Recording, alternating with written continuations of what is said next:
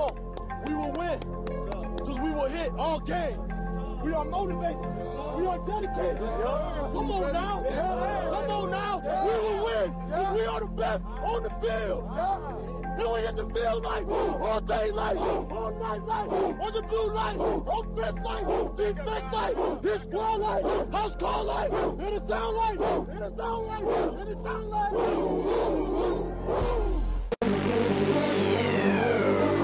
Yeah. It's official. It's official. It's official. Combine season is upon us. I'ma do this here forever. EQ. Forever. Triune. Forever. Yeah. Forever. I'ma do this here forever.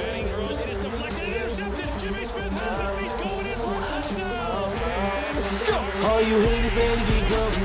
This the day you've been waiting on. Welcome to the Short Sports Show. I am your host, Daniel Short. Today is July 6th, 2016. And man, do we have a show for you guys today. Jam-packed college football news, the NFL, obviously NBA free agency, just a ton of news, including a 41-year-old making a comeback to sign with the Golden State Warriors. Are you kidding me? Get into that a little bit later in the show. They are just going crazy. You guys can follow me on Twitter at Short Sports Show. Become a fan on Facebook, The Short Sports Show. And buy Teespring t-shirts of The Short Sports Show. We have those on lock right now. Guys got to go get them. We only have, I believe, 11 or 10 days left to sell those shirts. My goal is to reach 50. We're not close. We need to get there. I need you guys. We only have, again, 11 or 10 more days to get those up on there, to get those sold. So please go and do that. And if you can't, share the link. It's in the description. Just share with your friends and family. Let them know what you listen to. Support the show. I'm buying a Teespring t-shirt. I have mine. It will be on its way here soon, and I'm excited for it. Again, teespring.com/store/The Short Sports Show. Must go get it. As always, the intro you guys just heard, a shout out to Triune and EQ for their song Forever. You can get that right now on iTunes, everywhere. Links are in the description down below, so shout out to them.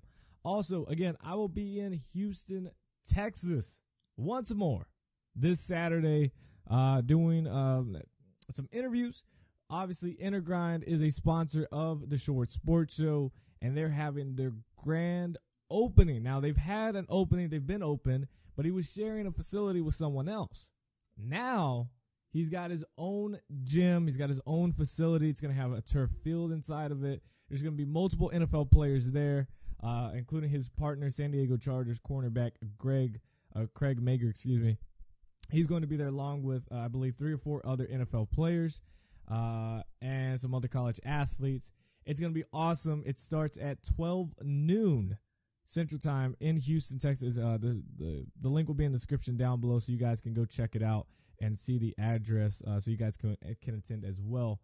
I'm going to have interviews with them. He's going to have prizes. It's all free, and you also get a consultation, so you can talk to them about what your goals are, whether it's to gain muscle or lose weight or just get in shape overall. He's got a plan. He's got something for you, so go check it out. It's going to be awesome. InnerGrind.com once again. And as always, let's hear about InnerGrind and about Teespring. Go get those Teespring t-shirts right now, people. Today's show is sponsored by InnerGrind. Based out of Houston, Texas, let former Texas State linebacker Michael Arakpo help you reach your fitness and nutrition goals. With plans starting at $6.99 a month, why not be a part of this rising program? Whether your goals are to lose weight, gain muscle mass, find the right off-season program, or even for you ladies out there to get that booty blast, you can do it all with InnerGrind. Not in the Houston area, not a problem. InnerGrind has a program that is personalized just for you. InnerGrind has everything you need to meet your personal and healthy goals. NFL linebackers like Titans Brian Arakpo, Chiefs linebacker Derek Johnson, Oakland Raiders defensive back DJ Hayden. I mean, the list goes on and on, ladies and gentlemen. Panthers linebacker David Mayo and Buccaneers running back Charles Sims, along with many other young athletes, have already begun. Find your personalized workout and nutrition plan at InnerGrind.com and call 832-475-2829. Again, that's InnerGrind.com, 832-475-2829. Unleash your inner grind.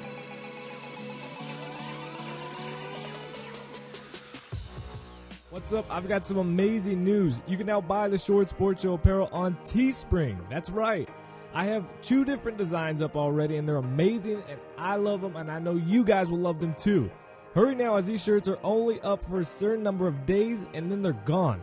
My goal is to sell at least 50 of each design, and the more they sell, the longer they're available. So help me make that happen. Teespring is a platform that makes it easy for anyone to create and sell high-quality products that people love with no cost or risk. So go to www.teespring.com/stores/The Short Sports Show today, and after you make your purchase, tweet the show for a chance to be on the following week's show with me. Now, back to the show. Right, so we will start off with college football news first, as always. Then we'll work our way to the NFL, and then go to NBA, which we have a lot to talk about, a lot of discussions. I need it ramped up here. I need it hyped on Twitter at Short Sports Show. First off, LSU is doing something what all college football, all college athletic programs should do. LSU is going to require players and coaches to take sexual harassment classes. Quote, "There's only 2 other schools doing this at the moment. They're doing it in a reactive mode due to problems they've had. We're implementing this in a proactive mode." That's what LSU President F. King Alexander told The Advocate. The idea was sparked at the recommendation from former Big 12 Commissioner Dan Beebe's consulting firm, who will handle the initial training of the Tigers' 400 athletes and 250 employees. I think it's smart. I think it's perfect. I think that's what a lot of college football, or excuse me, I keep saying college football. That's what we're talking about. A lot of college programs should be doing, because this is a very important thing, and it's apparently a huge problem that we have here in with college athletic programs. Obviously, we've seen the huge fall at Baylor right now. So I love it. I'm glad LSU is doing it. And again, it's one of those things you look at it and you're like, man, that's smart, but that's also common sense. So why isn't everybody else doing it? Again, there are 2 other programs doing it right now. I did not find out who they were, but it's because they've had problems. So it could be Baylor, it could be Tennessee, who they've just settled those claims with now. So it's gonna be interesting to see who those were. But I'm glad LSU is taking those steps, because I mean, Louisiana, no disrespect, it isn't, the smartest place with a lot of people. So it is good that LSU is doing something for all of its athletes and its employees/coaches. Very, very good thing for them. Moving on, Alabama has self-reported 19 secondary recruiting violations, all of them stemming from the football program. By nature, secondary violations are minor in nature. For example, 3 of those violations stem from coaches improperly calling or texting recruits. Penalties require the Tide to refrain from corresponding from said recruit for 2 weeks to about 30-day periods. A 3rd violation came when Alabama misplaced a trophy in an area where recruits could view during an official visit. Apparently, you're not supposed to do that. That's the, quote, dreaded impermissible recruiting decoration of an area. Yeah, that's getting a little too ridiculous right there, just a tad bit. And also, the most serious violation that happened out of all of those came from when a former Tide player provided training to current players free of charge. Those players involved made in reinstitution to the NCAA by donating the training fee to charity. So they gave back the money, but it wasn't like, you still screwed up. You still screwed up, so you're still going to get hit with it. I don't think it's that big of a problem. A lot of these are just kind of small, minor things, trying to showcase a trophy. I mean, I think every recruit that's going out there to Alabama is like, oh, yeah, I know you got trophies. I know you're winning. I'm not gonna. There's nothing wrong with that. So I don't know why they had to go and showcase a trophy when we all know Alabama wins championships. Why you gotta go and mess up a rule? All right, texting and calling. Okay, bad. Don't do it. There's a time period of when you're supposed to do it, and just do it in those time periods. That's it. Giving free training, that can be a problem. But other than that, you're about set. You're about good. All right, moving on. We have BYU quarterback Taysom Hill. Now, most of you guys remember him because he's going now. I mean, you should. If you're watching college football, you should know about him because this is going to be his 6th year of eligibility. 6 years in college football. That's because back-to-back years, he's had either a leg fracture or a torn ACL. And because of those, he's talking to Nike, and Nike's talking to him and saying, let's work something out. Check this out. So Hill's unfortunate circumstances created an opportunity for Nike. Speaking to reporters during BYU's media days, Hill said Nike's engineers are using him as a case study for specially designed shoes working to prevent re-injury. Quote, I have custom-made shoe inserts since surgery, and I'll wear those in the off-season. Also, Nike is building a shoe that gives me more support through the arc, and I'll include my orthotics as an insole on top of that. Man. He continues to say, quote, the ones I already now have been modifying to my foot specifically. Nike is building an additional support in my arch as well. I'm part of Nike's research and development, and I'm sort of the guinea pig to be a part of it. We are literally exhausting every avenue to recover and to stay healthy and to make sure my foot doesn't make limitations, end quote. It's pretty cool. I think that's an interesting story, and I think that's interesting what Nike's trying to do. And, hey, you're getting some free shoes out of it that are most likely going to help you more than anything. So that's a good deal. That's a really good deal. But he's going to have already an issue. Not only he's good. I mean, he was a dark horse Heisman contender. Remember when he hurdled over the UT opponent? They dominated UT at BYU. It was like 41-20-something. I mean, they just whipped Mac Brown's team. But the problem is that Tanner Magnum, he's a sophomore, and Magnum threw for 3,377 yards and 23 touchdowns while carrying the offense in Hill's absence. I mean, he absolutely just dominated while Taysom Hill was on the bench. So BYU has 2 really good quarterbacks. The problem is one of them is going to have to ride the bench. And it can't be Taysom Hill because did you really get eligibility for a 6th year just to sit on the bench? Be too late to transfer, and he can't transfer because, I mean, he's exhausted all of his eligibility. Where does he go? What happens? It's going to be interesting to see.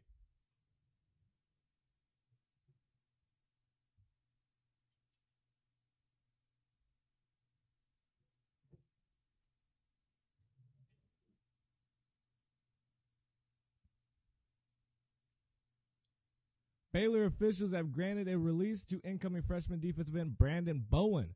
Bowen is the 11th signee from the Bears' nationally ranked recruiting class to leave since former head coach Art Briles was fired in May. The Bears have lost half of the recruiting class. They had 22 players in 2016 recruiting class. 11 of them. That's crazy. 11 of them gone. It was ranked 17th nationally by ESPN Recruiting, and I'm pretty sure it doesn't rank that anymore. 11 out of the 22 players, not at Baylor. Not at Baylor. I love it. I love it. Absolutely love it. Hate the situation that happened. Love that the recruiting went down. Absolutely love it. Oklahoma cornerback Jordan Thomas was arrested and could face charges of interference, public intoxication, and assault and battery on Thursday morning. According to Cleveland County Sheriff's Office, he was released from custody at 11:17 a.m. Central Time. According to the arrest report released by the Norman Police Department, the police were called to a Norman bar after a fight and when the arresting officer arrived on the scene, Thomas was running away. After a foot chase, which is pretty sad. I know he's intoxicated, but it's pretty sad when, unless that officer was fit, pretty sad that a college athlete, especially a DB, got outran by the police. After a foot chase, Thomas was eventually caught and arrested. The arresting officer wrote Thomas had a slurred speech and had the odor of alcohol coming from his person, and admitted to having 6 shots. He did not say which shots they were, but they were alcohol shots. All that matters. As a junior, Thomas was a key member of Oklahoma's defense a year ago, starting in 11 games and finishing 46 tackles and 5 interceptions to earn all Big 12 second team honors.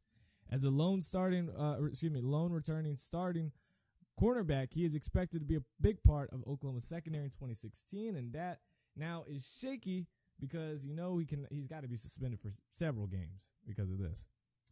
Just have to see. Let's move on here. It's Georgia running back Sonny Michael. Seems like every athlete that has Michael and it's spelled M-I-C-H or Mitchell or whatever, they always get injured. Yet the wide receiver got hurt. Was his name Michael? Last name was Michael, and now Sonny Mitchell. Close enough. Stupid analogy. Excuse me. Stupid example. Well, running back Sonny Mitchell broke his left forearm Sunday evening, not working out, not helping someone in a tragic accident. He was riding his ATV, and he broke his arm in that accident. Not saying how, not maybe just flipped or maybe just doing something really stupid, but he broke his arm. Now, the good thing for Bulldog fans is that he's expected to make a full recovery, but they didn't provide a timeline. And Georgia opens up his season September 3rd against North Carolina, not an easy opponent. Mitchell finished the season at top of the team's stat charts with 219 carries, 1,100 yards, and 8 touchdowns. His injury puts the Bulldogs' running game in a precautious position because Nick Chubb, his status also remains up in the air. It's not like he's good to go. It's not like, all right, he's ready. We still got Nick Chubb. He's healthy. Kind of right now. I mean, it's not certain.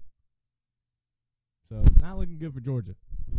Finally, last bit of college football news before we go on to the NFL, and that's Boston College will retire the jerseys of Atlanta Falcons quarterback Matt Ryan and Carolina Panthers linebacker Luke Kuechly in separate ceremonies during the 2016 season. Ryan and Kuechly will be the 9th and 10th players to have their jerseys retired by Boston College. Now, Kuechly's jersey will be retired at the Eagles' October 22nd game against Syracuse, while Ryan will be honored at the November 19th game against Connecticut. Now, Kuechly was one of the top players in BC history. I mean, he led the nation in tackles for 2 seasons in a row, and that quickly transitioned into the NFL. At Carolina, he's recorded more than 100 tackles in each of his first 4 NFL seasons. That's not bad. And he was named the AP Defensive Rookie of the Year in 2012 and the Defensive Player of the Year in 2013.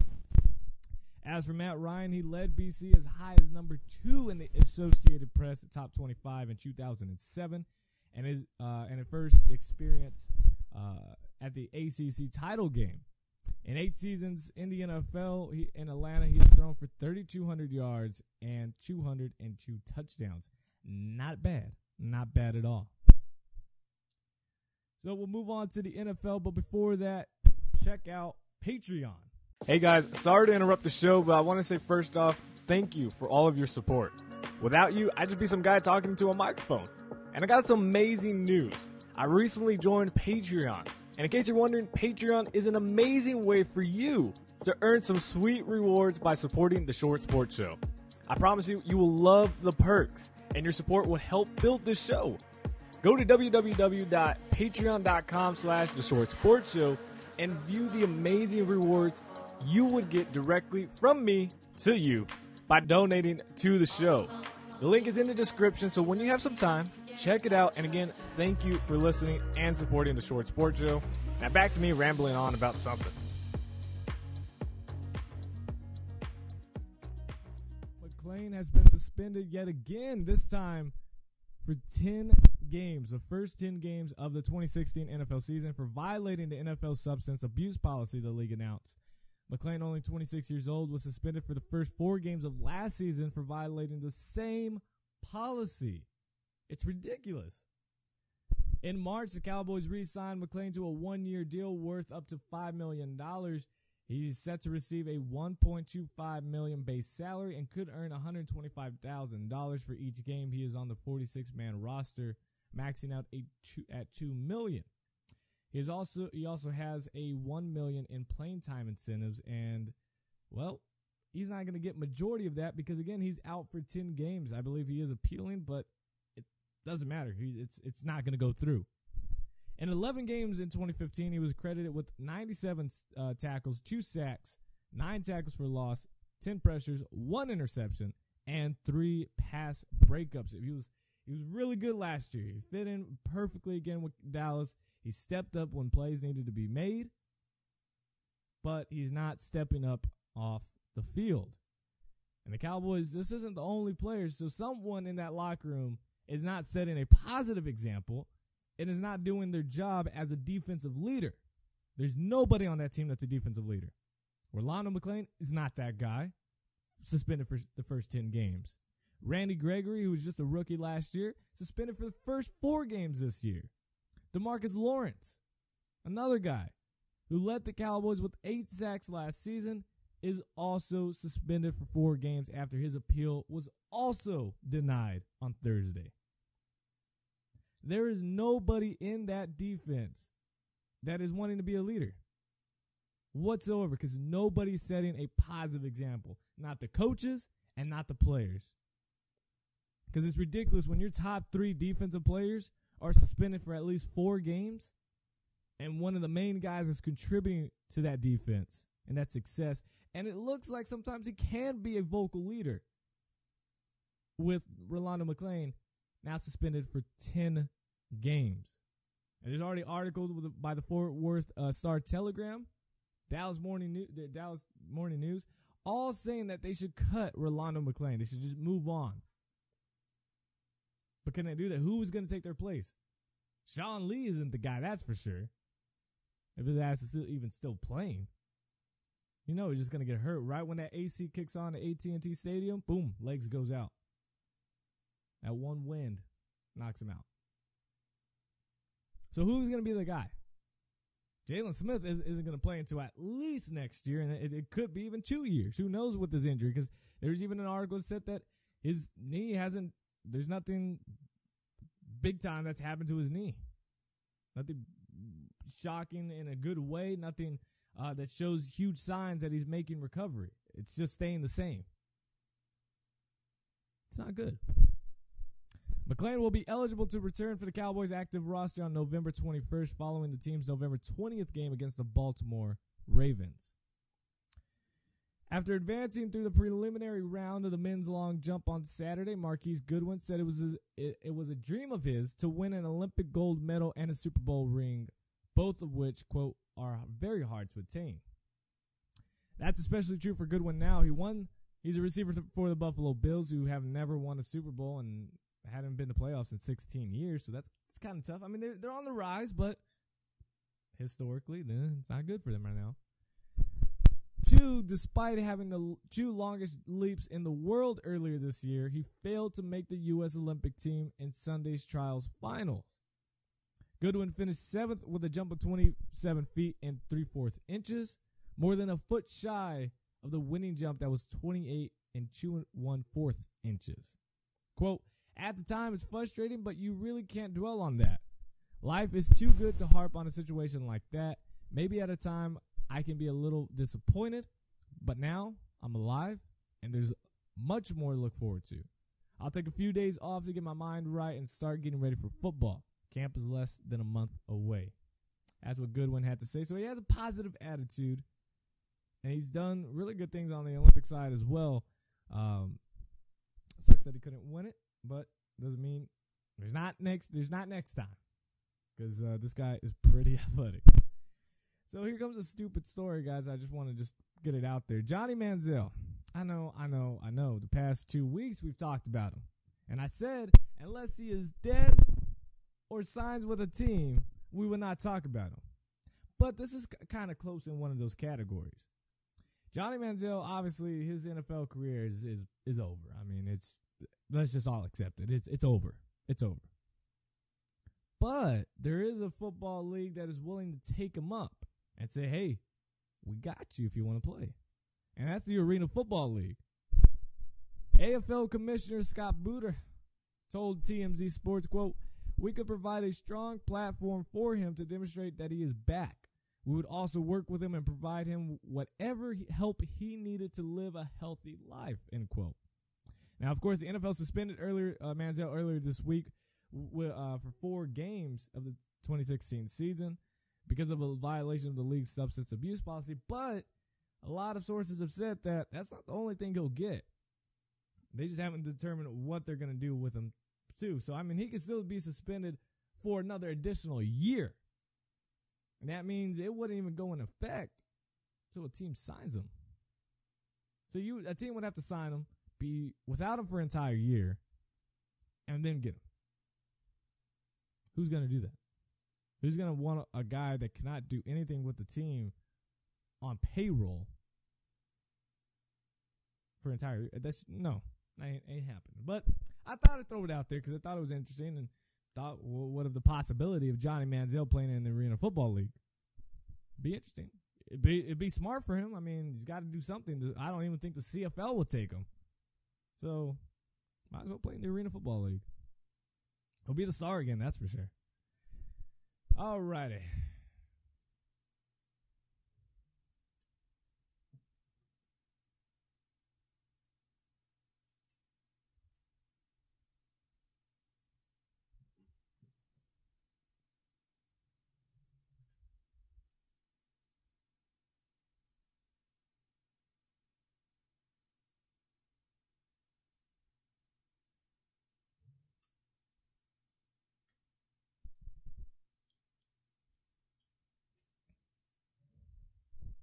So moving on, we have I don't get into the pop culture news and talking about stuff that you normally see on like those magazines when you're at HEB, when you're at the store or something in the checkout line.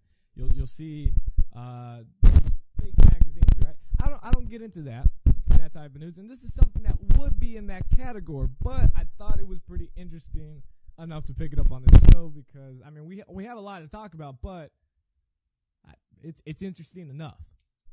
So Sierra, who is obviously engaged to Seattle Seahawks quarterback Russell Wilson. Sierra fears for Russell Wilson's life in the hands of her ex. That's her ex-fiance. She is fearful that her ex-fiance, Future, the rapper, will kill her current fiance, Russell Wilson. Yeesh. Yeah. TMZ reports Sierra detailed several of Future's messages that she deemed as real threats to Russell Wilson. In one message, Sierra points out a tweet from her ex that shows several football emojis and a gun pointed to that direction. And honestly, when you think about it, that's not a funny joke. And what else could that really mean? I mean, who is literally going to shoot a football? Nobody. You mean Deflategate? What is he talking about? She claims threats were made several times, including apparent references in a song Future released last month, which he raps about pulling up on someone. This is, you know how a white person wrote this because it put, which is street slang for a drive-by. I think we all know pulling up on someone is exactly what it means. Sierra called the threats frightening and socially irresponsible. There has been a recent rash of gun violence, says TMZ, which has reportedly seen the documents. The court papers were filed and added to her $15 million defamation and slander lawsuit against her ex, in which she says Future is destroying her reputation as well as Russell's. I mean, as a sports talk host, I don't see Future doing anything to destroy Russell Wilson's reputation. Because I don't you see what he does outside of football, going to those to the hospitals, I believe every Wednesday or every Thursday he goes to. And he talks to those kids, and he's always doing something positive. I don't see his reputation being hurt at this at all. I don't think he cares, because I don't think he thinks Future will do anything, and I honestly don't think Future will do anything either. I think he's just trying to be tough and hard and, whatever. But she also claims that Future has bashed the engaged couple in multiple interviews and on social media. She alleges that he's dragging their names through the mud to promote his own music.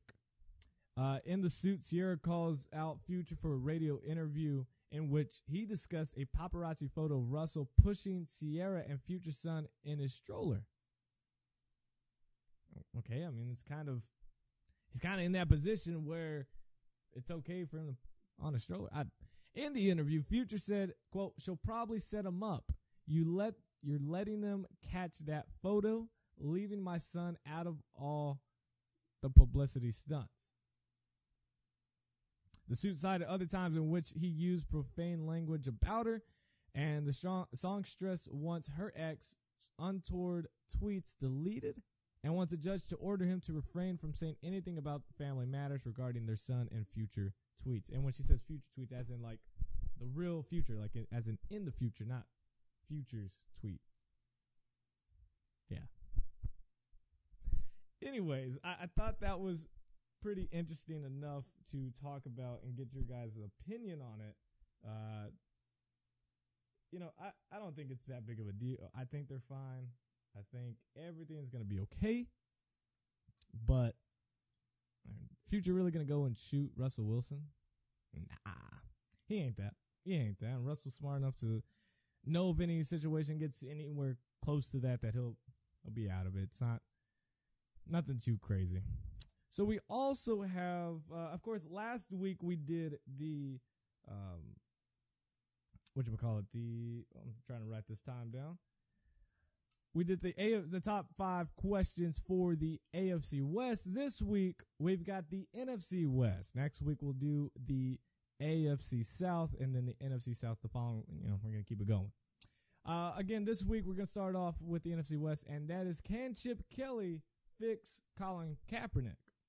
Now, the 49ers are looking to bounce back after a disappointing 2015 season where they went 5-11, and Kaepernick went through another season of struggle under new head coach Jim Tomsula, who I absolutely hated as a head coach. I knew he was going to be terrible. I said on the show multiple times that he was going to be terrible, and guess what?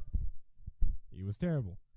A day after a 27-6 collapse at St. Louis in Week 8, Kaepernick lost his starting job to backup Blaine Gabbert, which Gabbert came actually out of nowhere. He was actually kind of good last year, to be honest. Given the team that he had and the coaching staff and the whole issues the 49ers have, he was actually kind of good. So, I mean, it's shocking because we all think of Blaine Gabbert and we're like, he sucks. He's bad. We think about his time in Jacksonville and being a backup right now. It's just like, no, he sucks. But Kaepernick was he was bad. And with Gabbert starting as their new quarterback, the 49ers narrowly won 17-16. On November 21st, the 49ers announced that Kaepernick will miss the rest of the season due to an injured left shoulder that required surgery. And a quick fact about all of this, which is pretty interesting, Kaepernick has half as many surgeries as he does touchdowns in a year. He's got 3 surgeries to 6 passing touchdowns. I mean, that's bad. It's not good. It's bad. It's real bad. So, can Chip Kelly come in and after his fallout with the Philadelphia Eagles, come to San Francisco, back to the West Coast, and can he fix Colin Kaepernick? Because what we've seen the past few years hasn't been the Colin Kaepernick that we once knew. You don't have the talent from taking your team to the Super Bowl and to multiple NFC championship games, and you just lose it. And I get there's a new coaching staff. They honestly should have never fired Jim Harbaugh. It was a stupid decision. But how do you go from that quarterback to what we see right now? I mean, you don't. You don't just, it doesn't just disappear. He's got the talent. So what's the deal? I think it's going to be much better. I mean, it really can't get any worse for Colin Kaepernick unless he gets hurt again. So when the question comes, can Chip Kelly fix Colin Kaepernick? I think to a certain extent, yes, he can. I think we'll see, and I'm not just talking about the read option. That's what everybody just straight goes to. That's what they all assume. They think Chip Kelly and the Oregon offense, and it's just with Colin Kaepernick being a mobile quarterback, that it's just going to be straight read option, all that. Will those plays work? Absolutely. Are they gonna work every single time, or is it gonna be an 80% success rate? No, it's not, because people are gonna know that's gonna come, and honestly, they're not gonna run it that much. But I think it's the quicker passing game, the shorter throws for Colin Kaepernick, and trying to get that running game established with Carlos Hyde and a few other of those running backs. I think we'll start seeing Kaepernick to be somewhat back to his old form. And I'm not saying they're going to go to the playoffs. I think they'll probably just win 3, 4, maybe 5 games max next season. But I think we'll start seeing Colin Kaepernick. He'll show a lot more flashes than what he has in the past few years of the real Colin Kaepernick, which we saw him take the 49ers to the NFC Championship games for multiple years and then into the Super Bowl. I think we're going to see somewhat close to that. We're going to see a lot more flashes than we did. But it is going to take several years, 3 years max, to get the 49ers team back up and going, because this team is much older, obviously, and they just do not have the talent to compete, not only in their division, but overall in the NFL right now. Sorry, 49ers fans. I know I'm going to get a lot of hate. I'm going to get it. I understand it comes with it. I don't care. How about this one? New city, new team. After receiving permission to void its lease on the Edward Jones Dome in St. Louis, Missouri during the 2015 season, the team officially filed an application to relocate to Los Angeles on January 4th, 2016. That's the Los Angeles Rams. Now, in the interim, before that stadium is constructed to open up in 2019, the Rams will play 7 of their home games in Los Angeles at the Los Angeles Memorial Coliseum. The Rams traded up to select Cal quarterback Jared Goff to lead this team that continues to make very questionable management decisions. Can the 49ers go a season that doesn't finish 8-8? Because that's all they are. If you guys have watched the All or Nothing so far, the Arizona Cardinals, which we'll talk about the Cardinals here in just a second, I love it because Bruce Arians even called out, and I completely forgot about it when they were playing last season. He straight up called out the Rams, saying that Cardinals are better and that the Rams are just a team that's 8-8 every year, which is true because that's all they have been, and it's just crazy. I love Jeff Fisher. I love Jeff Fisher as a coach. I loved him when he was at Tennessee, when Steve McNair, rest in peace, when he was there, Eddie George, the good old days, Keith Bullock, Javon Curtis. Oh, my goodness, the team back in the day. But I don't know if it's just his coaching ability right now, because the Rams, they have the best defensive line in the NFL. Without a doubt, hands down, the best defensive line in the NFL. It's not a question. You want to debate me? Come right up in the comment section. I dare you to, because the Rams have the best. So how do you have such a talented team and fail to win more than 8 games? If you want to talk quarterbacks, I understand they haven't had the best, but the offense hasn't been running smoothly because Nick Foles was doing really good. And it looked like the Rams got the better of the trade when they traded Sam Bradford for Nick Foles and the draft picks, because it's like, well, Nick Foles did, pretty well. I mean, he had that season before, he had thrown for 7 passing touchdowns in a game, or 6, whatever. Either way, Bradford was terrible. Foles was doing better. And for Foles to not succeed was shocking. And I get the offensive line for the Rams hasn't been the best, but now you have Todd Gurley. They need some more offensive weapons. I was shocked to see that they didn't really draft the best of receivers in the draft and that questionable tight end that they got. I think Jared Goff is obviously going to have there's growing pains. That's without question. Is this another 8-8 team? Honestly, it's looking like that, and I don't think anything more. Maybe 9-7, and that's honestly a stretch. That is a stretch. But it's more like an 8-8, 7-9 team, which is a huge jump from what 2-4 team that they went. So you're going to see some success. The production is going to go up. Defense should be there. They lost some key free agent guys, but I think they'll be able to replenish a little bit. But it might be a change, and I don't know if you go for a coaching change now, because you go in 1 year with a brand new quarterback and live with his growing pains for better or worse. And do you really, if another 8-8 season or worse, do you really go and fire your coaching staff? And now you're bringing in a new coaching staff with a quarterback that's only played for 1 year. And then you're really going through the same process again of growing pains, because now he's got a new entire offense that he's got to learn. Again, it might be backfire. Is this really a new Seahawks team? Everybody's talking about since, Marshawn Lynch is gone. A few other guys are thinking, who is the Seahawks team? Now, Seahawks will attempt to improve their 10-6 record from 2015 and will attempt to compete for a third Super Bowl in 4 seasons. Super Bowl appearance, that is. Obviously, the loss of Marshawn Lynch is going to hurt. It's going to hurt.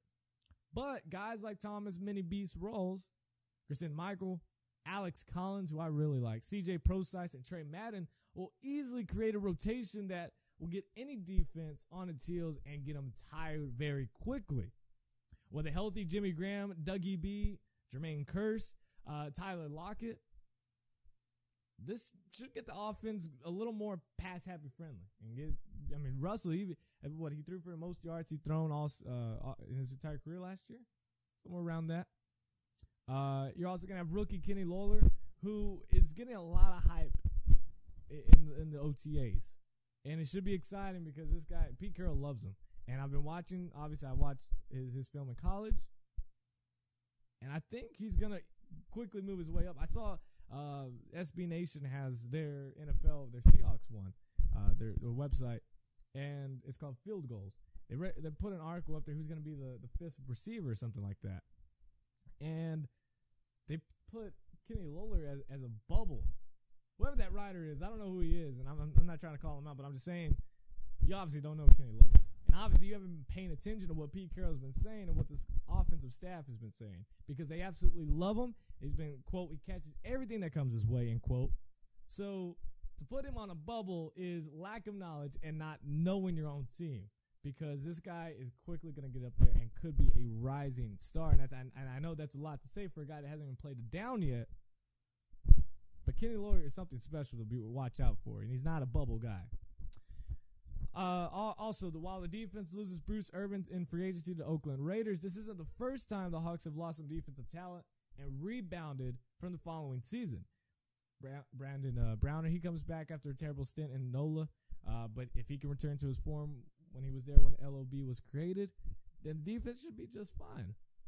This is a new Seahawks team, but I believe it can be a better than even the past teams that the 206 has ever seen. I think this could be one of the best Seahawks teams out there. And I know that's a huge statement and a huge take because of losing Marshawn Lynch, losing Bruce Irvin, Brandon Meebane, some of the other guys.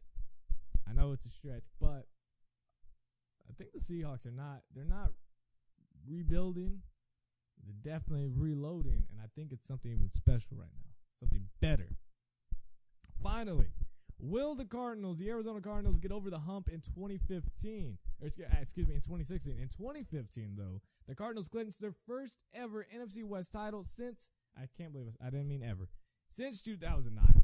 In addition to their first 13-win season in franchise history. They also clinched a first-round bye for the first time in franchise history. The Cardinals beat the Green Bay Packers 26-20 in overtime in the divisional round, giving quarterback Carson Palmer his first career playoff win. However, they were blown out by the Carolina Panthers as they went out to go win the NFC Championship and then lose the Super Bowl. In free agency, The Cardinals signed defensive back veteran Tyvon Branch and veteran offensive lineman Evan Mathis while re-signing several key players. Their main targets were cornerbacks, safeties, and offensive line. And they traded for Chandler Jones from the New England Patriots, sending Jonathan Cooper in a late second-round pick to New England. And then in the 2016 NFL Draft, the Cardinals rolled the dice on Ole Miss defensive end Robert Nkemdiche. And it goes without saying that the Cardinals, they have a very talented team. That's without a doubt. But can they get over the hump? They got over it last year with the divisional playoff win, the first playoff win for Carson Palmer. But then they got absolutely crushed by the Carolina Panthers. And I know that next hump is really reaching the Super Bowl. I mean, they made it to the divisional round. They won the NFC West. So the next hump has to be reaching the Super Bowl. And if you watched All or Nothing, which if you have not watched it yet on Amazon right now, you're crazy. You're crazy because even if you're not a Cardinals fan, you could even hate the Arizona Cardinals. You will love this series. You absolutely love it. If you love the inside, in-depth football, it's so much better than the Hard Knocks. It's not even competition to Hard Knocks. It's so much better. I absolutely loved it. I'm going to watch it all over again because I want to see things that I missed, and I absolutely loved it. Amazing. I'm not even a Cardinals fan. So the next hump is really reaching the Super Bowl. And Bruce Arians says in All or Nothing that it's not about going to the Super Bowl. It's about putting the damn ring on. I think it says the F word, but we ain't going to drop the F-bomb on the show. So the NFC West is going to come down to the Cardinals or the Seahawks. And then those teams will have to jump in the NFC playoffs with so much more talented teams in the AFC. It's not even close. It's just the Broncos and Patriots, and that's it. Maybe not even the Broncos anymore. It's just the Patriots and the Steelers now. Will 2016 be the year for the Cardinals, or will it be another playoff appearance and another playoff loss? Let me know in the comments section to those answers to your questions in there. And the last question is, who will win the NFC West? Who will win it? I have the Cardinals winning it. Very close to the Seahawks. I just switched. After watching All or Nothing, I picked the Cardinals. But before that, I had picked the Seahawks. Cardinals winning it, then the Seahawks, then the Rams, then the 49ers. Let me know in the comment section your predictions for the 2016 NFC West division and also other things. Follow me on Twitter at Short Sports Show. And as always, God first, God bless. See you guys on the show. Come on over to the show. Come on over. All right, guys. So that is obviously going to be on YouTube. And the Detroit Lions have released Stephen Tulloch on Tuesday, 4 months after the veteran was told that he wasn't in their plans for 2016. It's kind of shocking that you just going to tell a guy and then you wait. But it was because of because of salary cap that they waited to cut him because now they'll save $5.5 million against salary cap. And had they done it sooner after when they told him, it was going to be a much bigger charge on them. It was actually they were not going to save as much. So now they save $5.5 million against the salary cap. And Tulloch, who's been their leading tackler, was 107 tackles last season. And he was the guy who tore his ACL celebrating a sack against Aaron Rodgers in 2014. But every season except for 2014 when he got hurt, he's had 100-plus tackles every year since 2009. Been a guy you can rely on. What's up? I've got some amazing news. You can now buy the Short Sports Show apparel on Teespring. That's right. I have 2 different designs up already, and they're amazing, and I love them, and I know you guys will love them too. Hurry now, as these shirts are only up for a certain number of days, and then they're gone. My goal is to sell at least 50 of each design, and the more they sell, the longer they're available. So help me make that happen. Teespring is a platform that makes it easy for anyone to create and sell high-quality products that people love with no cost or risk. So go to www.teespring.com/stores/The Short Sports Show today, and after you make your purchase, tweet the show for a chance to be on the following week's show with me. Now, back to the show. Today's show is sponsored by InnerGrind. Based out of Houston, Texas, let former Texas State linebacker Michael Arakpo help you reach your fitness and nutrition goals. With plans starting at $6.99 a month, why not be a part of this rising program? Whether your goals are to lose weight, gain muscle mass, find the right off-season program, or even for you ladies out there to get that booty blast, you can do it all with InnerGrind. Not in the Houston area, not a problem. InnerGrind has a program that is personalized just for you. InnerGrind has everything you need to meet your personal and healthy goals. NFL linebackers like Titans Brian Orakpo, Chiefs linebacker Derek Johnson, Oakland Raiders defensive back DJ Hayden. I mean, the list goes on, ladies and gentlemen. Panthers linebacker David Mayo and Buccaneers running back Charles Sims, along with many other young athletes, have already begun. Find your personalized workout and nutrition plan at InnerGrind.com and call 832-475-2829. Again, that's InnerGrind.com, 832-475-2829. Unleash your inner grind.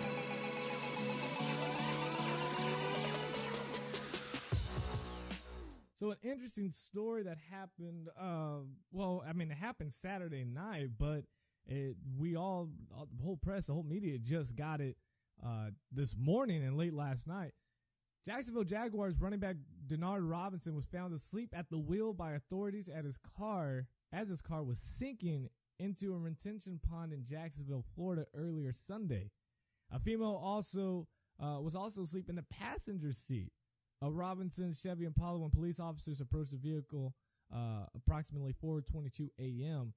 Both Robinson and the passenger had to be assisted out of the vehicle, and police determined Robinson wasn't impaired, so no DUI charges were filed against the 25-year-old running back. Robinson's car was totaled. Authorities didn't observe any skid marks to indicate that he tried to his brakes before the car hit the water. Just fell asleep at the wheel. Both of them did. They just both knocked out, and boom. Robinson acknowledged the incident in a tweet Tuesday and said, quote, "I just wanted to let everyone know that I was involved in a single car accident on Saturday night, and thankfully everyone was safe and remained unharmed.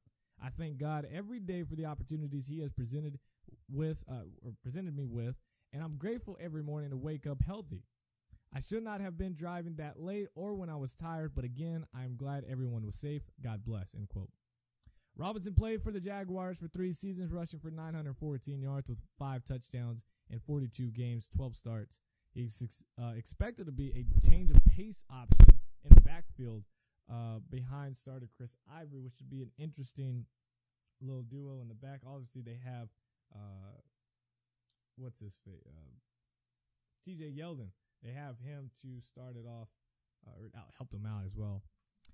So, also, we have camera. Okay, sorry, camera's messing up. After a full month without dialogue, the Denver Broncos and General Manager John Elway personally called Von Miller over the 4th of July weekend to express his desire to work at a long-term deal. The two sides, the Broncos and Miller, are now on the clock with the July 15th deadline for franchise players to come to long terms on deals. And what else we got here? So apparently the Broncos hope that it'd be an icebreaker with Elway and Miller said to spend about 10 to 15 minutes on the phone this past weekend. Denver general manager letting his franchise player know that the Broncos still love him and still want to re-sign him. Elway told Miller that Denver would reach out to his agents this week in an effort to jumpstart these talks and get this process going. Say, hey, we need to sign you like ASAP, like now. You need to come to camp or get ready for camp, and we need you on the roster. We need you to sign this contract. Just last month, Miller publicly stated he would not play this season under the franchise tag, and all contract between the sides had been seized. They were just done. It ain't happening. Not doing it. I'm frustrated, and I'm gonna let you know how I feel because I'm greedy and I need more money. That's what Miller's basically saying. Some around the league thought there were hard feelings between the two sides, which could be why Elway personally reached out to Miller himself. Now, Miller, obviously the MVP of Super Bowl 50, received the Broncos' exclusive franchise tag on March 1st. And unless Miller and Denver can reach an agreement on a long-term deal by July 15th, Miller will make an average of the top 5 salaries of his position for this year. And since it is an exclusive tag, it will prohibit Miller from talking to any other teams. He can't talk anybody else. So my question to you, listening right now, does Von Miller re-sign with the Broncos, or does the top pass rusher sit out the entire 2016 season? I don't know. I think that's stretching it. Isn't it like $16 million for a franchise tag in 1 year, or maybe 20-something million. I don't even remember. I just know it was so far up there, and he's so far up his own behind that he's wanting more money. I get you want a long-term contract. That's what they offered him, and millions of dollars per year. And he's still saying no. He's still saying, I need more money. Obviously, he does not care about his teammates. You can tell he's not a team player because wouldn't you, obviously, you want your money. You want to make sure your family is financially stable. And with that contract they offered him, he's financially stable for life. He could break his leg and he is fine. Or, okay, maybe not that far, but he's good. His family's good. So you're not a team player because wouldn't you want some money left over so maybe the Broncos could actually go and get a better quarterback, maybe add some more weapons on the offense, maybe get some more DBs, another linebacker to help you out in the middle or something. Don't you want more players? Don't you want to help your team? That's what I do. I want to make sure I get mine, make sure I talk to my accountant, my financial advisor, whoever, and I say, am I good? Am I set in case something bad happens to me? Is my family okay? If I can't work anymore, is my family going to be okay? If so, yes. All right, I want this. And just make sure it's reasonable. Make sure we can help out the team. That's what I need. Von Miller is not saying that. He's like, I need me. I need my glasses. I need my my chicken farm. I need everything in between because that's all I care about. So, question again is, will Von Miller re-sign with the Broncos, or does the top pass rusher sit out the entire 2016 season? Let me know in the comment section down below. So last bit of NFL news here before we move on to the NFL, and that is Arizona Cardinals backup quarterback Drew Stanton has evaluated his options here in free agency and has been looking at it, and he didn't look just at short term, looking at the long term. He signed a 2-year contract worth $6.5 million on March 8th, a day before free agency began, knowing that he would be Carson Palmer's replacement in Arizona when the current starter decides to hang it up. And Carson Palmer's not that young. So he said, quote, I've had at least discussions with everybody in the franchise about the idea, and there's a chance for me to be able to start when he's done. So that's the whole goal of this. Stanton saw firsthand in 2014 how quickly he could go from being a backup who hadn't thrown a regular season pass in more than 3 full seasons to the starter. When Palmer got hurt in the week 1 that year, I don't think it was week 1. Was it like week 11 or something? Or was it week 1? I don't remember. When he got hurt, the team handed to Stanton, and who ended up playing 9 games, starting 8 of them. Yeah, it had to be week 1 then. And starting 8 of them, going 6-3 as a starter. Not bad. Now, Stanton's relationship with head coach Bruce Arians is entering his 5th season. Stanton played for him in Indianapolis in 2012 when Arians was Colts offensive coordinator and an interim head coach for 12 games. Between the relationship, the experience, and a potential opportunity, Stanton saw Arizona as a place to stay for a while. Quote, who knows how long Carson will play for? That's true. Who knows? I think you're the guy. I think they're going to draft a quarterback coming up here in the next year's draft. Brad Kyle falls, Chad Kelly, they fall down to the lower 20s. I think we see Cardinals taking a chance on that guy over Drew Stanton. No disrespect to Drew Stanton. Obviously, he did good, but I think I'd rather take a chance on Brad Kyle or Chad Kelly possibly when it comes to that situation. But we shall see. Here is, of course, Teespring. Go get those T-shirts right now. I know you haven't ordered one yet. Go get them right now. Go get them right now. At least share it on your Twitter and your social media. Go share it right now. Teespring.com/store/The Short Sports Show. Check it out. Hey guys, sorry to interrupt the show, but I want to say first off, thank you for all of your support. Without you, I'd just be some guy talking into a microphone. And I got some amazing news. I recently joined Patreon. And in case you're wondering, Patreon is an amazing way for you to earn some sweet rewards by supporting The Short Sports Show. I promise you, you will love the perks, and your support will help build this show. Go to www.patreon.com/The Short Sports Show and view the amazing rewards you would get directly from me to you by donating to the show. The link is in the description, so when you have some time, Check it out. And again, thank you for listening and supporting the Short Sports Show. Now back to me rambling on about something.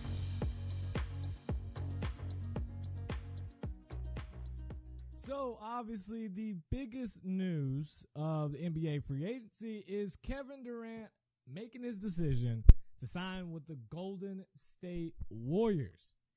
Saying his experience, quote, he has experienced, quote, by far the most challenging few weeks of my professional life. He announced on Monday his decision to leave the Oklahoma City Thunder in a post on the Players Tribune. Love the article, by the way. Nice job. Durant is expected to sign a 2-year, $54.3 million contract. The deal will include a player option after the first year to get more money. After Durant signs with Golden State, the two-time reigning MVP Stephen Curry will become the fourth highest paid player on that team, and with Durant obviously being number one, followed by Klay Thompson at $16.6 million, Draymond Green at $15.3 million, and Curry at $12.1 million, who also could become a free agent after next season. So you got the question of Curry or Durant or possibly losing someone else. Warriors head coach Steve Kerr was in Hawaii when he learned about Durant's decision to join Golden State via the Player Tribune. So my question is, and we're going to dissect into this, how does Kevin Durant, how does he fit in with the Golden State Warriors? Well, the signing of Durant, the Warriors will become the third team in NBA history to finish a season with the league's best record and then add a former NBA most valuable player in the offseason. They joined the 09-10 Cleveland Cavaliers, having Shaquille O'Neal, and the 1985-86 Boston Celtics when they added Bill Walton. Now, for the Warriors, their odds to win an NBA championship moved from the 3-2 after the finals to 2-3 following Durant's announcement. So these whole odd crap, they're just so stupid. The 3-2 to 2-3. Why don't you just say you're the favorite? Like, why can't we just put a percentage behind it instead of just saying 3-2, 2-3? Maybe that makes it look worse, but obviously it means better, but whatever. Now, using the MVP voting as a barometer between, the Warriors, they now have 3 of the top 7 players in the NBA from last season. Stephen Curry won the second MVP in as many years. Durant, he finished 5th with Draymond Green, Durant finished 5th, and Draymond Green finished 7th in the voting in 2015-16. Not bad. Not bad at all. Now, those 3, they will play alongside Klay Thompson, whose 276 three-point field goals in 2015-16 ranked 3rd in a single season in NBA history. Yikes. Now, Durant will most likely slide into the lineup and take Harrison Barnes' place. Obviously, he's gone. And Durant averaged nearly 16 points more per game than Barnes did last season. So you can kind of, in a way, you can predict saying, oh, well, that's 16 more points in a game per game. Kind of, whatever. Durant also averaged more than 3 more rebounds per game and more than 3 more assists per game.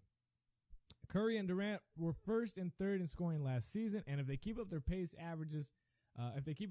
averages next season, they can do something a pair of teammates hasn't done since 1983, and that is, you ask, the last time a pair of teammates finished in the top 3 in scoring was the 1982-83 season when Alex English, and bear with me here because I practiced all morning. I still don't think I got it down.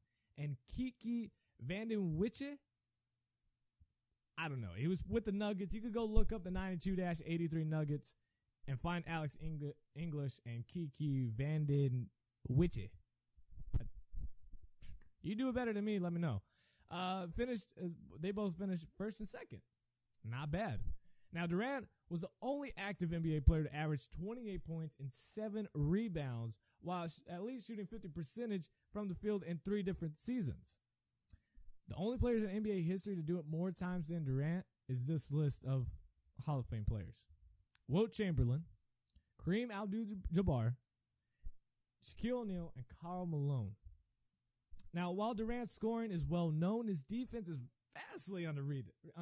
It really is. Unless people don't, and I'm having people watch me right now. It's pretty funny. Weird. Underrated. Of the nearly 300 players that contested at least 250 shots last season, Durant led all of them in field goal percentage allowed as opponents shot 33% when contested by Durant. Now, the Warriors, they ranked 7th in defensive efficiency last season. So, meaning Durant it could improve this game, but we've seen this before. We've seen when stars get together and stats the first year are not what people think. They think, all right, well, if Durant had 16 more points per game than Harrison Barnes did and he's taking the spot, then we can go by the points per game the Warriors already had and add another 16. That's not the same because it depends each game who's going to get the ball. Now, Curry already said, hey, I'm fine if Durant's going to be the face of this franchise, which he's very humble, and a lot of people are going to write him off. But you have to look at it in his position. When you are the face of the franchise, it's hard to say that you're willing to just give that up to somebody.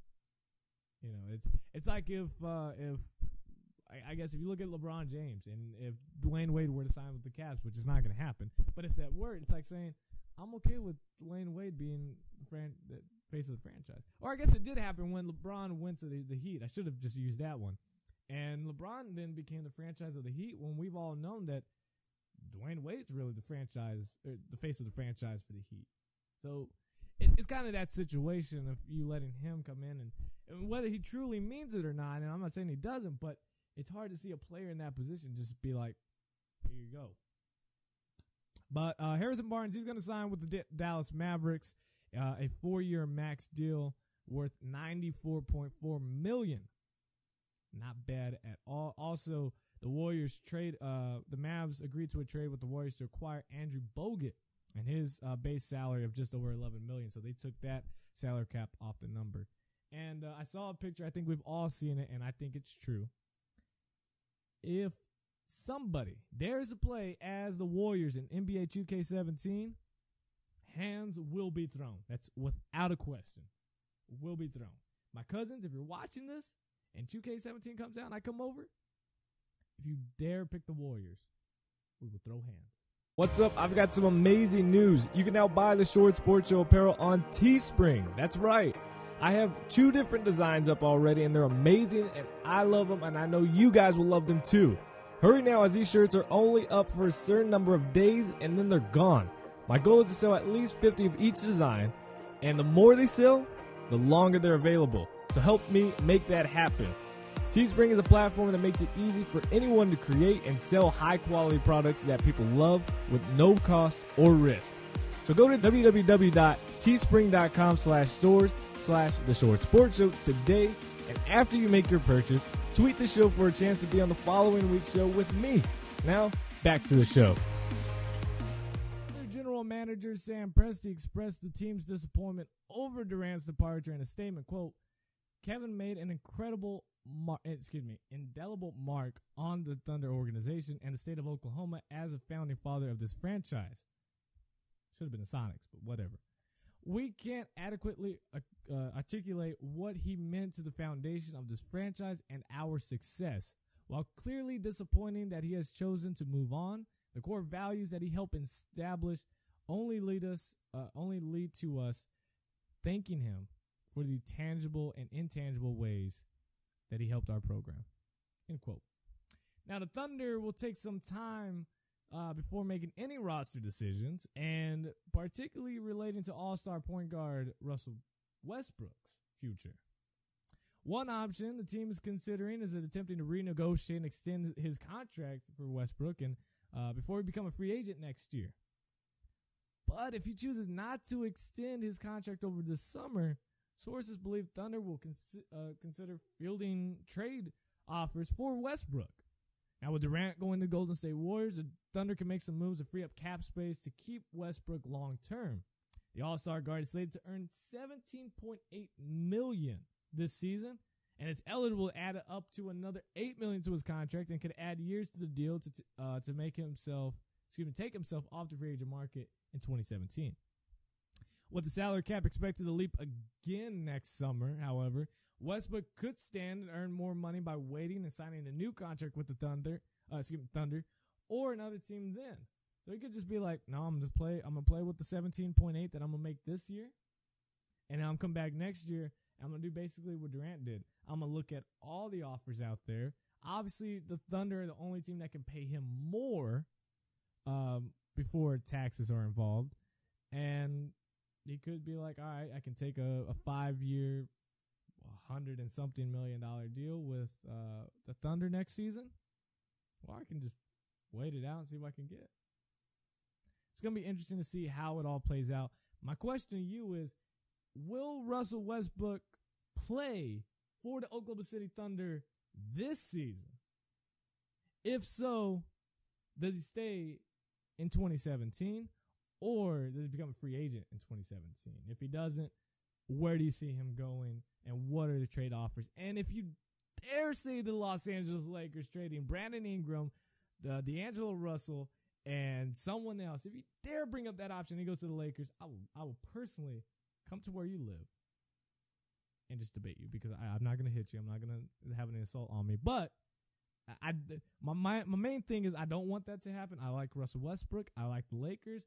I don't want the Lakers to make that stupid offer.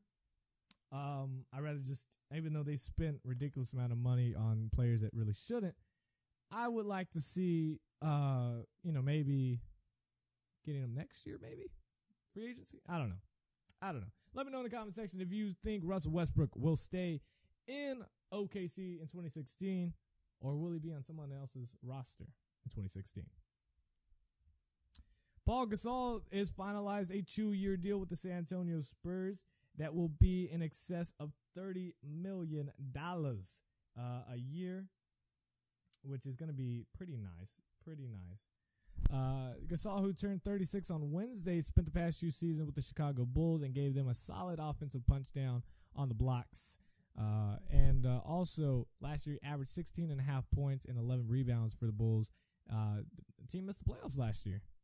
But he did well. Now, the problem is, obviously, the Spurs also, they traded Boris Diaw to the Utah Jazz for a guy who was like a second-round pick last year, played overseas. His last name was Hadlin, something like that. It sucks. Boris Diaw was a huge contributor to the Spurs, and now you're getting Gasol. But now it comes a question of, is Tim Duncan going to stay? Is he going to retire? And obviously, maybe after the show he retires, but it's looking like he will retire, which absolutely sucks. I would love to see him play just one more year, but it's not looking too good, and it's just sad. It's just really sad because you want him to give it your all. I'm sorry, that was stupid. But anyways, it's looking like he's about done with the Spurs, which sucks. But a guy that might be done with his organization as well is Dwyane Wade. Now, the Miami Heat, they offered him a 2-year, $40 million contract. Apparently, that's not going to be enough, because now the Denver Nuggets have just offered Dwyane Wade a same 2-year deal, but this time they bumped it up, and not by just a tad bit. They bumped it up a lot. $50 million. Not good, because Miami Heat now, they're struggling. Denver Nuggets and the Chicago Bulls, in addition with the Heat, will continue the talks with Wade, but Denver and Chicago both know that they have more cap space than Miami. Nuggets, again, they offered him a 2-year deal north of $50 million, so a little bit more. And with Denver still holding out hope that he accepts it. Milwaukee, they look like they're in a position earlier, but now they are out of bidding. Wade canceled the plan, and honestly, why would he leave the Miami Heat for Milwaukee? Like, tell me what's in Milwaukee, first of all, that makes you want to leave Miami, and second of all, tell me who's on the Bucks roster that you would rather leave the Miami Heat. I'm waiting. There have also been, rumors that Wade is talking to the Cleveland Cavaliers, but multiple sources have said there's no traction between the parties, that they are just, it's not happening. And Wade and the Cavaliers free agent LeBron James were very publicly vacationing together last week with Chris Paul, but sources have said that James is not actively recruiting him to Cleveland. And James, sources told ESPN that is not willing to take less than the maximum contract that he can sign with the Cavs. So he's not going to take less. He's not taking a veteran minimum or to help his team out because they have some type of luxury tax that's like crazy. No, he wants more. He's going to get his money. He's got $1 billion deal with Nike, a lifetime deal, and he's not going. Not happening. He's not going to give it up. So that would only give the Cavs a $3.5 million deal to give Wade. Does he want to take that when he could get $50 million in 2 years? $3.5 million, $50 million. It's a huge difference. So it's not going to happen. They can't do a sign and trade. Some people brought that up. That can't happen either. So where do you see Dwyane Wade signing? That's what I want to know, because I want to hear other people's opinions on this. I love this stuff. NBA free agency has been crazy. I think he ends up re-signing with the Heat. I don't think he goes to the Nuggets. I think even that $10 million more, I mean, no disrespect to Denver Nugget fans, but especially now on the West Coast, you have no chance of winning or even going to the NBA Finals, because Dwyane Wade's not going to just take that ride it to the next level. And if you heard me right there, I said even Heat. I said Heat instead of Wade. Wade is connected with the Miami Heat. His name is connected. It's you can't change it. So they're just connected forever, and he's going to end up signing with the Miami Heat, because I mean it's got enough money. It's not like it's crazy. So, but that's let me know. Power forward David West agreed to a 1-year contract, veterans minimum with the I'm trying to see here. Okay, so now I saw my notifications going up here. Hold on. It's about Dwyane Wade, but we'll keep talking about David West. He signed with the Golden State Warriors for a veteran minimum. He's going to be there with them. Last year, he opted out of a $12.6 million deal with Indiana to sign a $1.5 million deal with the San Antonio Spurs. Now, he opted out of the Spurs contract, same option, and $1.5 million. Declined it, is now signing with the Golden State Warriors. So back to Dwyane Wade. So apparently does have a meeting in New York with Milwaukee and Chicago and possibly Miami. So sorry for YouTube. They just got the wrong. They got the wrong stuff. Oh well. Okay, so back to my show here. Back to you guys wanting to hear me. So David West, he's gone. He's signing with the Golden State Warriors, which he signed for the Spurs to get to obviously get a championship. That didn't happen. So now he signs with Golden State Warriors after Kevin Durant signs. I think it's pretty funny. I think it's pretty funny that he goes and does that now. Last news here as we wrap up the show. Ray Allen, one of the greatest shooters in NBA history, is now considering making a comeback, according to league sources. Believe it or not. Allen's representatives reached out to none other than the Golden State Warriors recently about the possibility of Allen joining the Western Conference champs. At this point, the Warriors are unsure whether they want to pursue the future Hall of Famer, sources said. Allen, who will turn 41 on July 20th, is not absolutely sure he wants to return after sitting out the past 2 seasons, but he's intrigued about the possibility of playing for another championship. So in addition to the Warriors, he would consider joining the Cavs again with LeBron, San Antonio Spurs, and the Los Angeles Clippers. During his 18-year playing career, Allen was known for one of the league's best conditioned athletes. That, along with his 3-point shooting, it's a little intriguing now. In 2013, his last season that he played in, Allen salvaged the title hopes of LeBron James, Dwyane Wade, and the Heat by making a game-tying 3-pointer, 5.2 seconds left remaining to force overtime against the San Antonio Spurs in Game 6 of the finals. I'm not a Spurs fan, but I watched it. My family's a Spurs fan. It was so sad to watch it go down. Miami obviously went on to win the series in 7 games. Oh, well. But that would be interesting to see Ray Allen come back, wouldn't it? I mean, see dust coming out of his shoes every time he shoots, a jumper or whatever. That'd be kind of fun to watch. But I don't think it happens, but that would be fun to watch once again. So I thought I'd throw it out there. I thought I'd let my YouTube people know as well. Come on over to listen to the rest of the show. And I think, honestly, I kind of just lied to them because that's the end of the show. Thank you guys so much for listening. As always, God first, God bless. I love you guys so much. Again, I'll be in Houston, Texas this week. This Saturday. Go see InnerGrind. Go check it out. It's going to be an awesome time. I know you guys would enjoy it. There's going to be prizes. Obviously, there's going to be workouts. It's an inside and outside facility. You got everything from whether you're just trying to get in shape or lose weight, whatever it might be, gain muscle, whatever it might be. He's got it for you. Multiple NFL players are going to be there, guys. So if you want to go get autographs, talk to them, take pictures, that you'll have a chance to as well. Links are in the description down below where you can go see him and get more information, including the address. But yeah, it's going to be awesome. Go like them on Facebook. And if you're listening to this on iTunes, give me a rating, please. I absolutely love you if you do. Again, Teespring, I got to sell these. I only got 10 to 11 more days left on Teespring. So please, please, please, please buy the shirt. I love them. I really do love it. It's Make Sports Radio Great Again. It's kind of like when people say Make America Great Again.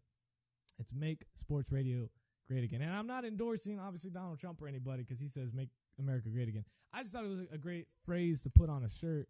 So it's got the shades and it's got a beard that I do not have, but I'm working on it, guys. I'm working on to have that beard. And on the back, it shows where you can listen to the show, of course, and letting know. You got the Short Sports Show and then 16 on the back for 2016. So, again, thank you guys so much for the support. Follow me on Twitter at Short Sports Show. As always, God first, God bless, guys. Also, as you guys know, I'm a Christian. I don't, try to Christian bump you or whatever, try to Bible thump you, of course. But for those of you that are Christians, I do have a awesome prayer that I saw from Lecrae's book, Unashamed. If you have not read it yet, I read it cover to cover, and I'm going to read it again because I absolutely loved it. It's all called Unashamed. If you want, obviously, other people that not interested, it's cool. You can end the show here. For those of you that do, I love you guys to join me in this prayer. I do it every show from now on. I've done it for the past 2 weeks, and I absolutely love this. It relates right to the show, and anytime you have a special event going, I absolutely love it. So if you guys want to join me here. Father, allow us to use our gifts to paint an accurate picture of your creativity and your goodness today. Help us to stay out of the way of your will being done. We want to play a role, but we don't want to take the lead. We are extras in your movie, but not the star of this show. May we be humble. May we be grateful. May we be unashamed. Amen. God bless you guys. I will see you guys next Wednesday. As always, God first, God bless. I'm out. Peace. Forever. I'ma do this here forever. Forever. I'ma do this here forever. Forever. I'ma do this here forever. Forever. Do this here forever. I done came way too far for me to stop it now. I done worked way too hard just to drop it now. We came so